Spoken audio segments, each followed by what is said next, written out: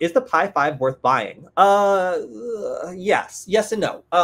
Let me elaborate. So your competing objects are like the Raspberry Pi 4 or like the Raspberry Pi 400, which is like the keyboard style Raspberry Pi that you can type on but doesn't have a trackpad for some reason. Still mad about that. So compared to those, this is going to be more powerful, offer like a lot of upgrades, but it's still not going to be able to do some things that I really liked about the old Raspberry Pi, which is like the ability to use the wireless card for hacking. Like, why did nobody at Raspberry Pi think that like this device that's really popular with hackers might want to have like a wireless card that supports doing like interesting Wi-Fi stuff? I don't know. But apparently it's a real pain in the ass to have to write these firmware drivers when they're closed source. So using like a Broadcom driver that's like locked down is not going to excite any hackers. There has to be an open source one introduced for it, like was done for the Raspberry Pi with the Nextcom driver.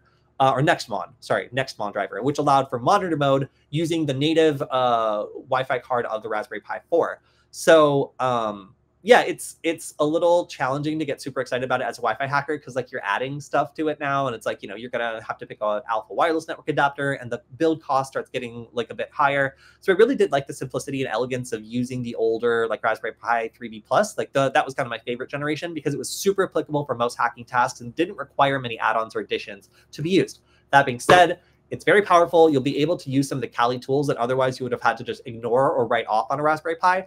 And the fact that it supports like 2 monitors out, like you can really make this little guy like the center of your Wi-Fi hacking or other hacking experience as you're learning.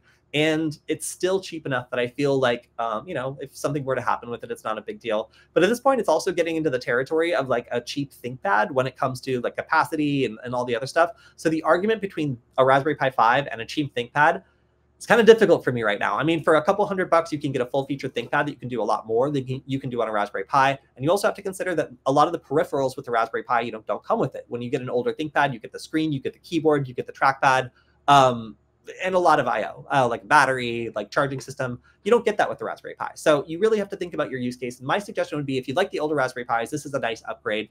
If you're brand new to ethical hacking and you want a Linux system to work off of that tends to be pretty well supported, then great. The Raspberry Pi community is really good. So super recommend the Raspberry Pi for all those things.